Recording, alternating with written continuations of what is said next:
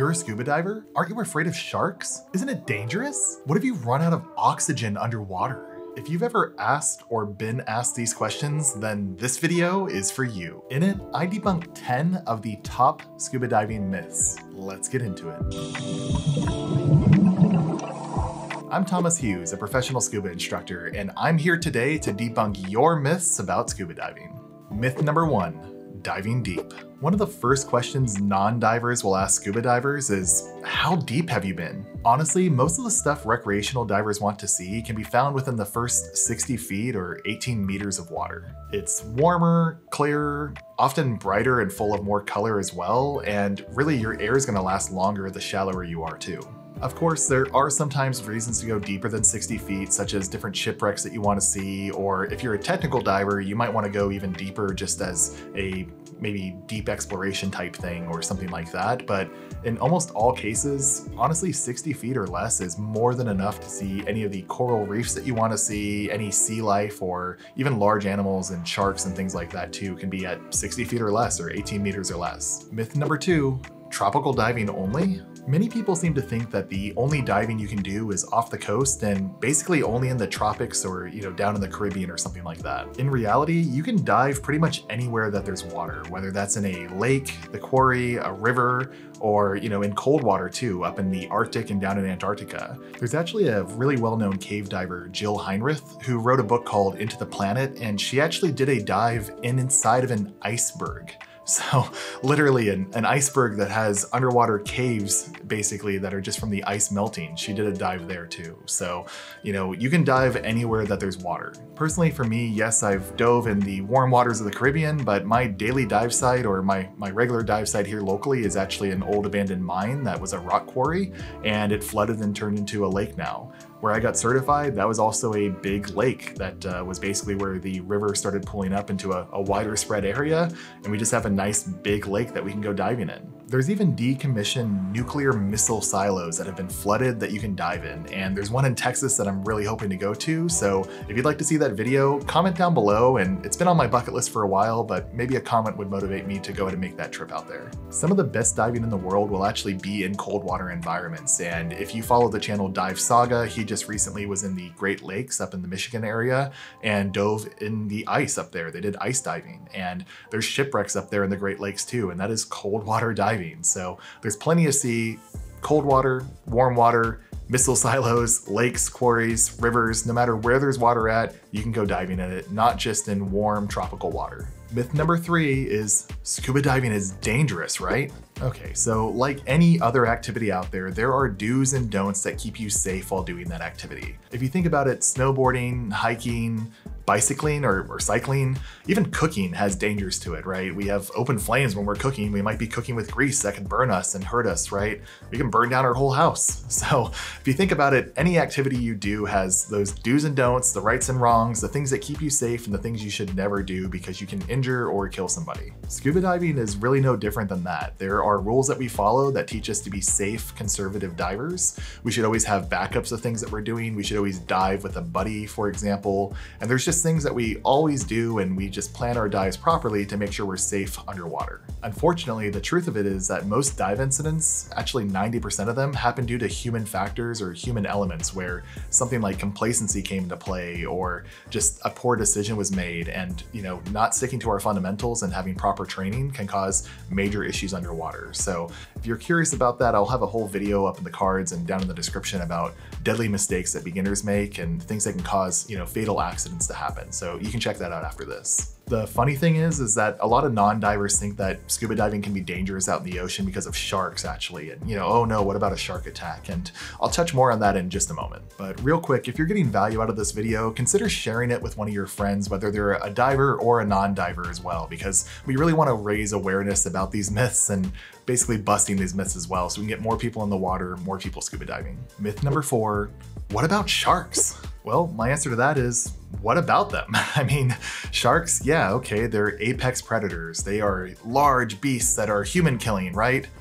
Wrong. Sharks are not that dangerous underwater at all, and they're actually extremely cool to dive with. Now, before you hop in the comments and start linking to me all the different incidents of people getting hurt or injured by a shark, yes, of course, there have been injuries and shark attacks that have happened out there, sometimes provoked, sometimes unprovoked. But if you really think about it, how many of those have happened? Well, the actual average is 10 fatal accidents per year due to a shark attack, or basically 10 fatal shark attacks per year. Now, this is an average and it's 10 per year worldwide. So if you think about all the different people in the ocean, all across the world, 10 per year, yes, of course there's a danger there, I guess, but it's a pretty minute danger. In comparison, a much more scary statistic is that there are 8 deaths per day, not per year, just in the US, not worldwide, from texting and driving. So if you text and drive, like many of us have done at some point in our lives, I'm sure, unfortunately, 8 deaths per day in the US alone compared to 10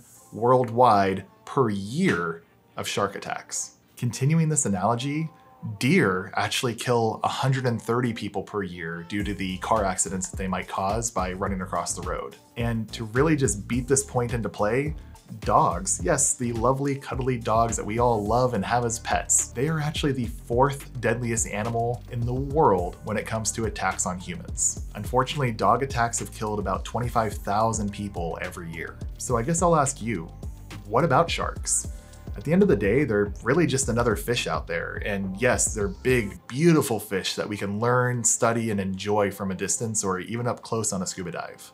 But are we really that worried about them attacking us? Shark Week is in July this year, so go ahead and check out the card or a link down in the description below, or just subscribe if you want to check out my playlist on Shark Week and all the shark facts that I have as we get closer to that date. Myth number 5. But scuba diving's pretty expensive, right? Well, sure, let's talk about that actually. So to get scuba certified, it's going to require an e-learning component that you can do online on your own time, pretty much on any device that you want out there. And then there's going to be an in-water component where you're going to spend 6 to 8 hours in a pool doing sessions with an instructor over 1 or maybe 2 days where you're practicing different skills.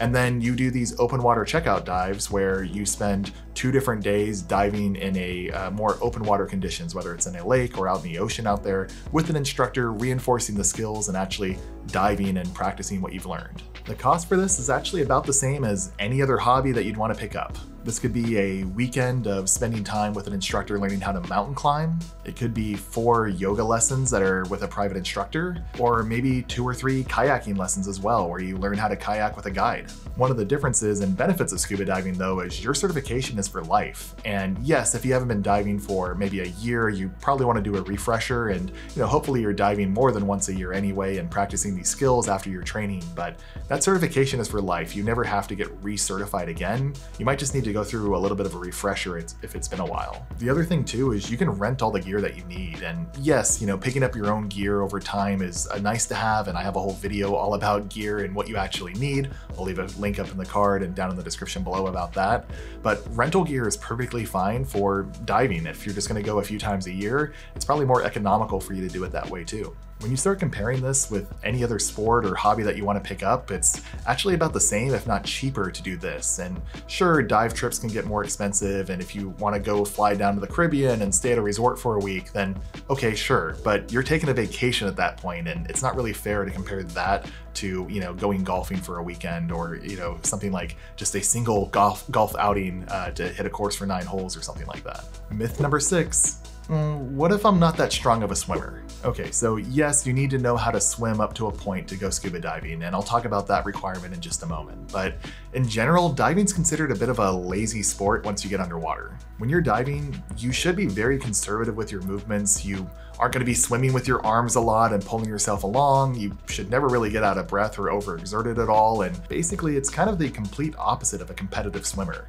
We're going to be doing slow, long strokes with our kicks, not using our arms or hands to scull or pull ourselves along at all, and otherwise we kind of just sit and float in the drift and just kind of enjoy our environment and what we're looking at around us. Now, yes, like I mentioned, there is an element of knowing how to swim, so there are 2 requirements in your open water certification that have to do with swimming skills or swim testing.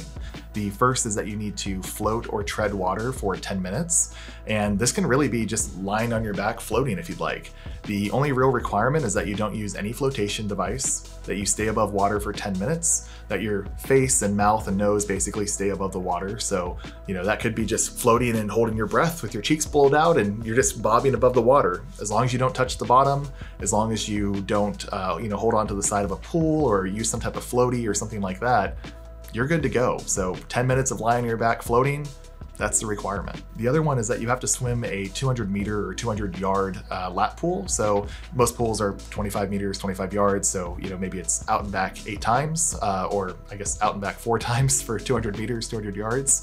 And basically doing that swim in any time limit with any stroke that you want. You could even doggy paddle the whole time as long as you don't stop, you continue the whole time, you don't touch the bottom or anything like that. So continuous swim for 200 meters and that's it, using any stroke you like. So even if you're a little bit of a weaker swimmer, yes, of course, you should be in decent physical shape to be able to complete that, have your medical forms checked out and all that fun stuff. But in general, it's not that difficult of a swim, and because there's no time limit, you can kind of just take your time, conserve energy, and finish that, whether it's backstroke, breaststroke, freestyle, doggy paddle, again, whatever you want to do. So no, you do not have to be a very strong swimmer or, at a elite, excellent, expert level swimmer or anything like that. Some other things to think about here is, if you can't swim, definitely get some type of swimming lessons and you can get started with that. But also there's a lot of adaptive techniques out there. These adaptive techniques actually still allow them to earn an open water certification. So again, even with paraplegia, amputation, or other physical inabilities, you're still able to earn an open water certification using these adaptive techniques. So learn how to swim basically, finish that 200 meter swim or 200 yard swim, be able to float or tread water for 10 minutes, and that's really the only requirement there. Myth number 7. Okay, so you guys are breathing oxygen underwater, right? Well, not exactly. So the air we breathe on land every day is about 21% oxygen and 78% nitrogen, where that last percentage is a bunch of other gases mixed up in our atmosphere. So that said, what we put in most scuba cylinders or scuba tanks is actually air, or 21% oxygen, 78% nitrogen, or 79% nitrogen. And that's our normal air and our normal tank that every recreational diver learns how to scuba dive on. The next most common thing that we might do is we will enrich the air by adding additional oxygen. So it might be a higher percentage, usually somewhere between 30 and 36%. We call that nitrox, or enriched air nitrox. That requires a special certification, and that basically allows us to have a higher oxygen blend, which, without getting too into the details of it, it allows us to stay a little bit deeper longer, depending on how deep we're going and all these fun factors. The other use case is there is something called technical diving, which is separate from recreational diving, and technical divers might have a bottle of, let's say, 80% oxygen, or maybe even pure 100% oxygen that they use to help with their decompression as they're stopping on the way up to allow themselves to off-gas their nitrogen load. Again, I won't get into all the details of that as this isn't a training video necessarily, but some technical divers will use a higher blend or maybe pure 100% oxygen depending on their dive profile and things like that. But that is much less common and not the norm for recreational scuba divers. Otherwise, breathing 100% oxygen is pretty much only used at the surface in the case of an emergency where we have to put a diver on 100% oxygen to help with maybe decompression sickness or some other type of injury that requires oxygen as the treatment until emergency services can come and take care of them properly. Hopefully not getting too in the weeds here. The reason for this is breathing 100% oxygen at depth, or basically anything deeper than 13 to 20 feet or 4 to 6 meters, is going to raise what we call the partial pressure of that oxygen way too high, and the oxygen will become toxic to us. So oxygen toxicity occurs, which can cause major issues with the lungs or with the brain. That could be permanent damage or maybe even fatal as well. So we do not breathe 100% oxygen underwater. We breathe air, the same thing we do at the surface in almost all cases, except for those few caveats that I mentioned. Myth number 8, but learning to dive takes a lot of effort and a long time, right? Well, no, that's also not that true anymore. So yes, in the early days, there used to be more of a military boot camp style, lots of drills and skills and things like that to go scuba diving. But we found that for recreational diving, a lot of that can actually be taken care of through some more basic skills and less intense exercises that the military needed compared to recreational divers. So since then, and as time progressed, recreational scuba diving has had a number of improvements that have made diving more approachable and much easier for people to get into. To start with, the World Recreational Scuba Training Council, or WRSTC, was established and basically set standards for what recreational divers need to learn, and all these scuba agencies, whether it's PADI, SSI, NAUI, or another agency, they all have to be basically recognized through this standards program and make sure that the skills that are taught in open water diving meet their standards. Another thing that happened is dive computers became much cheaper and much more accessible to people and basically took care of the dive planning for us, where yes, you still want to dive a plan and plan your dive and all of that fun stuff, but you aren't necessarily pulling out dive tables and doing lots of math and figuring out all these different individual components, which were much more difficult and, came from the US Navy basically. So with dive computers, recreational diving became, again, way more approachable and less involved, so you don't have to spend weeks of training and drills and learning how to read these dive tables, for example. And finally, another thing that came out is the idea of e-learning or online learning basically for many different courses, especially in the last few years since 2020. Many courses that were not available online have been made into online formats now. So students, depending on the agency and what class it is, can often just log in from any device and anywhere in the world, take the e-learning course online, and then do the in-person practical skills with an instructor in a pool or in a pool-like environment, or maybe out in open water, depending on the dive that they're doing, to go ahead and kind of complete that training for them. So, no longer are you like going to a specific classroom and having to schedule time just for the instruction piece for the classroom portion. You can actually do that training online, self-taught through the e-learning piece, and then, spend the time with the instructor in the water instead, going over your skills. So with all of that in mind, recreational classes can actually teach you and have you earn your open water certification in as little as like 4 days now, which is kind of crazy. And, after that, you're certified, you definitely want to still practice your skills. You want to do additional training. You might want to seek out additional education by taking further certifications, but, at the very least, go out, dive, practice skills more, and just become a safer diver by practicing even more. But getting certified in 4 days is a lot less effort than you might have thought when you first looked into scuba diving. Myth number 9, I'm just too old and too out of shape to do this whole scuba diving thing. All right, look, like I said earlier, scuba diving does have physical aspects to it. You have to carry your tanks on a boat or off the boat. You might have to carry some heavy gear until you get into the water, but there are ways around this, and dive buddies can help you out. And, depending on where you are, the dive operation might help you get in and out of your gear in the water instead of having to put it on and get to the water carrying all that gear. I've actually seen people of all shapes and sizes, as well as all ages, go scuba diving and have had no issues whatsoever. And I myself am a little bit of a bigger guy that's working on that as part of my own personal health, but I've never had issues with it either. And when it comes to age, I've literally dove with people that were in their late 80s and had no issues diving whatsoever. Now, like any other sport or activity that you're thinking about doing, if you are receiving active medical care for any specific conditions, you have prescription medications that you take, any ongoing health concerns, or anything like that, you should absolutely seek a consultation with your physician or your doctor. We actually have a medical form that you have to take before you take a certification class anyway. It's good for 1 year, but that certification form or that medical form will basically have a whole questionnaire for you. And if you mark yes on any of the boxes, it doesn't mean you can't go diving with us. It just means that we want to have a physician check you out to make sure you're good to go. And again, I recommend getting a physical before you go diving anyway. If your physician isn't super comfortable with filling out diving type material, they can always call Dan, D-A-N, dan.org, and Dan will actually give them a whole walkthrough basically. Dan is a nonprofit organization that does studies and research and does a whole bunch of medical stuff all around the medical side of scuba diving and the safety and health aspects of scuba diving. So the Dan providers can actually go ahead and help your provider with filling out those physical forms and getting you, ready to go scuba diving, or determine if you are ready and able to scuba dive. Like I said, don't let this stress you out or anything like that. I know people that have had asthma that have been able to go scuba diving, or maybe had heart surgery 2 years ago, and their cardio was good enough that they were able to go diving and not be stopped or anything like that. So consult your physician. This is not me giving medical advice. I'm saying the advice is to consult your physician or doctor before you enter any new activity of any kind. Scuba diving is no different than that. And myth number 10 actually came from a comment that I received on one of my early videos on my channel, and it had to do with claustrophobia and basically that fear of being underwater with a mask on, just breathing from your regulator and feeling the anxiety of, oh gosh, I'm underwater. I can't just go to the surface. I can't just do this. I can't do that. What if I can't breathe? All these types of things. So first and foremost, if you have claustrophobia at all, I definitely want to approach this with empathy. I can definitely understand how you might feel with being underwater, breathing from a regulator, having that uncertainty, especially if you're a new diver or you're just getting certified. However, I do want to say that the people that I have been diving with that I know have issues with claustrophobia, they've actually found that diving has been a very freeing experience for them once they remember that they can still take full, deep breaths with their regulator in their mouth.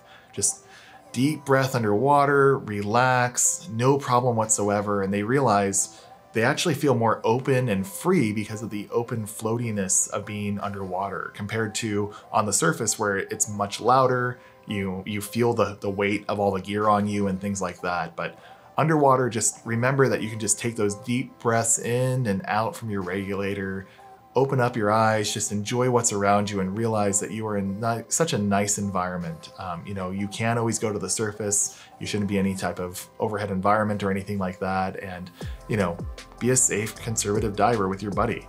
If you do have issues like this at all, make sure you tell your dive buddy, talk to the instructor or the dive guide and let them know as well. And they can hold your hand for you if you'd like while you first go in the water, and that's totally fine too. Now, if you do experience claustrophobia sometimes, but you still want to try diving and just aren't really sure if you want to commit to a full certification course yet, that's no problem at all. There's a whole idea of Discover Scuba Diving or Try Scuba that you can do instead. The whole point of this program is that you can try out scuba diving without committing to a full certification program and just kind of see what it's like to be underwater in a pool or a pool-like setting. And in this video, I talk about the whole setup of Try Scuba so you can understand from start to finish what it takes to try out scuba diving with a local dive shop of your own. Click or tap the screen now so you can check that out. And with that, stay safe, have fun, and let's go diving.